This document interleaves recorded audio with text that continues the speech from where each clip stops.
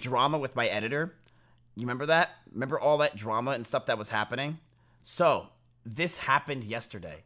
Some guy pretended to be live stream fails.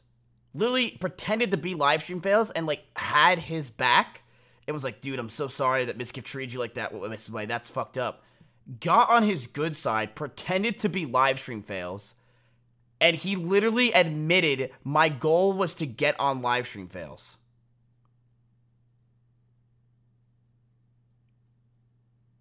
He fully admitted that his goal was to get on live stream fails and try to fuck up my image and make me look like a massive piece of shit to gain viewage.